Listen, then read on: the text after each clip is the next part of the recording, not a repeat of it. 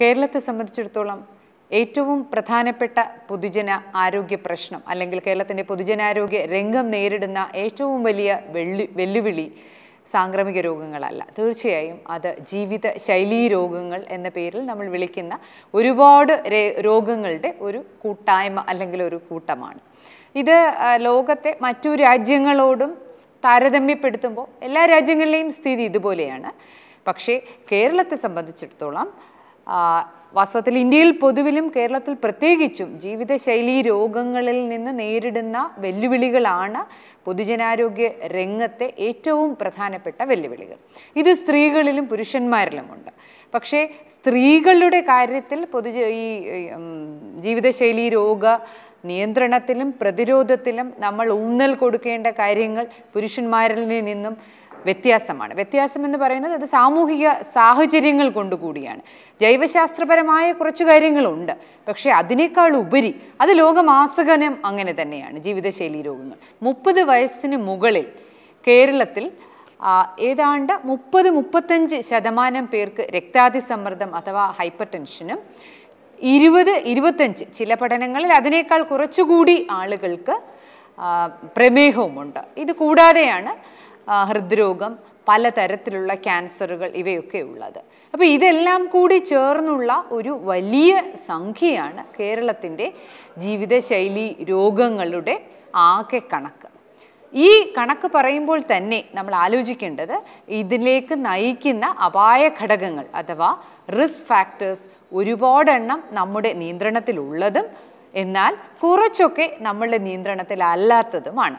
ഇതെന്തൊക്കെയാണെന്ന് നമുക്ക് പരിശോധിക്കാം. സ്ത്രീകളുടെ കാര്യം പറയുമ്പോൾ ഇപ്പം പ്രമേഹം എടുത്താലും രക്താതിസമ്മർദ്ദം എടുത്താലും അല്ലെങ്കിൽ ഇതിലേക്ക് നയിക്കുന്ന എന്ന് നമുക്ക് പറയാം. അതോടൊപ്പം തന്നെ ഇതൊന്നുമല്ലാത്ത മറ്റൊരു ജീവിതശൈലീ രോഗമായ ഒബീസിറ്റി അഥവാ പൊണ്ണത്തടി ദുർമേധസ് എന്നൊക്കെ പറയുമ്പോൾ മലയാളത്തിലെ കുറച്ചുകൂടി സാഹിത്യ ഭംഗിയുള്ള മറ്റൊരു വാക്കുണ്ടോ എന്നെനിക്കറിയില്ല. എനിക്ക് തോന്നുന്നു നമ്മൾ പൊണ്ണത്തടി എന്ന് തന്നെയാണ് പറയുന്നത്. അപ്പോൾ ആ ഒബീസിറ്റി, ഈ രക്താതിസമ്മർദ്ദവും പ്രമേഹവും ഒക്കെ സ്ത്രീകൾക്കും പുരുഷന്മാർക്കുമുണ്ട്. ചിലതൊക്കെ പുരുഷന്മാർക്ക് കുറച്ച് കൂടുതലാണ്. പക്ഷേ ഇതിലേക്ക് നയിക്കുന്ന ഈ പൊണ്ണത്തടി അല്ലെങ്കിൽ ഒബീസിറ്റി ഇതൊക്കെ ഈ എല്ലാ ജീവിതശൈലീ രോഗങ്ങളും സ്ത്രീകൾക്ക്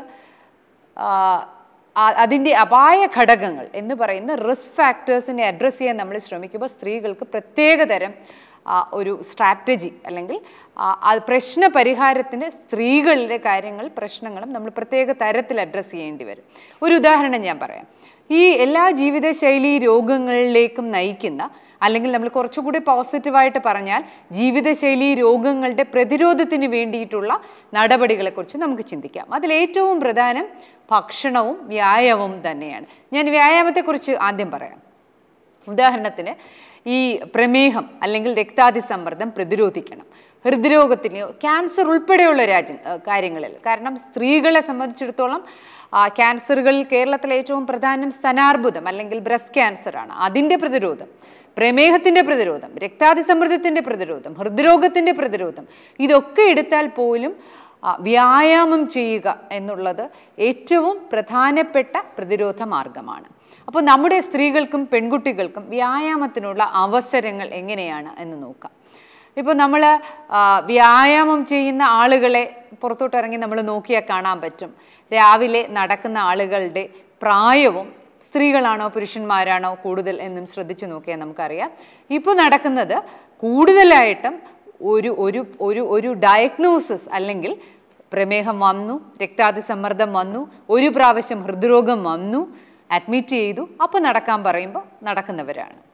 ചെറുപ്പക്കാർ നടക്കുന്നുണ്ട്, അത് വളരെ നല്ലതാണ്. പക്ഷേ ഇത്തരം രോഗങ്ങൾ പ്രതിരോധിക്കണമെങ്കിൽ നമുക്ക് 18 വയസ്സും 28 വയസ്സും ഒക്കെയുള്ള സാധാരണ ചെറുപ്പക്കാരാണ് റോഡിലിറങ്ങി നടക്കുകയും മറ്റു വ്യായാമം, ഓടുകയാകാം, ജിമ്മിൽ പോവുകയാകാം. അപ്പോൾ ഇതൊക്കെയാണ് വ്യായാമം എന്ന് പറയുമ്പോൾ ഇതിനുള്ള അവസരങ്ങൾ നമ്മൾ ആലോചിക്കണം. നമ്മുടെ പെൺകുട്ടികൾക്ക് അല്ലെങ്കിൽ നമ്മുടെ യുവതികൾക്ക് എത്ര പേർക്ക് ഈ നടക്കാൻ അല്ലെങ്കിൽ വ്യായാമത്തിന് അവസരം കിട്ടുന്നു? ഇപ്പോൾ ഈ പ്രമേഹമുള്ള സ്ത്രീകളെ തന്നെ എടുത്താൽ അറിയാം. അപ്പോൾ ഇതിൽ നിയന്ത്രണത്തിനും വ്യായാമം വേണം, അതോടൊപ്പം തന്നെ ഇതിൻ്റെ പ്രതിരോധത്തിനും വ്യായാമം. ഞാൻ കുട്ടികളുടെയും ചെറുപ്പക്കാരുടെയും കാര്യം പറയുന്നത് അവർക്കിപ്പോൾ പ്രമേഹമില്ല. നമ്മുടെ നാട്ടിലെ ബഹുഭൂരിപക്ഷം 30 വയസ്സിന് താഴെയുള്ള പുരുഷന്മാർക്കോ സ്ത്രീകൾക്കോ പ്രമേഹമില്ല. ഇവർക്ക് രണ്ടുപേർക്കും പ്രതിരോധിക്കണമെങ്കിൽ വ്യായാമം വേണം. അപ്പോൾ ഇതിൽ നമ്മൾ പലപ്പോഴും കാണുന്നത് നടക്കുന്നവരിൽ രാവിലെ എണീറ്റാൽ നടക്കാൻ പോകുന്നത് ആരാണ്? ശരിക്കും അത് മനഃപൂർവ്വം എന്ന് ഞാൻ പറയുന്നില്ല, പക്ഷെ നമ്മൾ കാണുന്നത് എന്താണ്? വീട്ടിൽ മിക്കവാറും പുരുഷന്മാർ അല്ലെങ്കിൽ ആൺമക്കൾ അല്ലെങ്കിൽ ഭർത്താക്കന്മാരാണ് രാവിലെ നടക്കാൻ പോകുന്നത്. എന്തുകൊണ്ടാണ് അവർ ഭാര്യയ്ക്ക് ഹാർട്ട് അറ്റാക്ക് വന്നോട്ടെ എന്ന് വിചാരിച്ച് അല്ല, പക്ഷേ അത് നമ്മളുടെ ഒരു ശീലമാണ്. ഇപ്പം സ്ത്രീകളും നടക്കണം, പുരുഷന്മാർക്കും നടക്കണം. സ്ത്രീകൾക്കും ഹൃദ്രോഗം വരാം, പുരുഷന്മാർക്കും ഹൃദ്രോഗം വരാം. ഈ വളരെ ചെറിയ പ്രായത്തിൽ അല്ലെങ്കിൽ തീരെ ചെറുപ്പത്തിലാണ് ഹൃദ്രോഗത്തിൽ സ്ത്രീകൾക്കൊരു പ്രൊട്ടക്ഷൻ ഉള്ളത്. പക്ഷേ പ്രായമായി കഴിയുമ്പോൾ നമുക്കറിയാം സ്ത്രീകളിലും എത്രയോ പേർക്ക് പ്രമേഹവും രക്താതിസമ്മർദ്ദവും ഉണ്ട്. അപ്പോൾ അത് പ്രതിരോധിക്കണമെങ്കിൽ നടക്കണമെന്ന് പറയുമ്പോൾ രാവിലെ എണീറ്റാൽ സ്ത്രീകൾ പൊതുവിൽ എന്താണ് ചെയ്യുന്നത്? അവർ കുട്ടികളെ സ്കൂളിൽ വിടണം, അവർക്ക് ഉച്ചഭക്ഷണം തയ്യാറാക്കണം. പലപ്പോഴും സ്ത്രീകളും ജോലി ചെയ്യുന്നവരാണ്.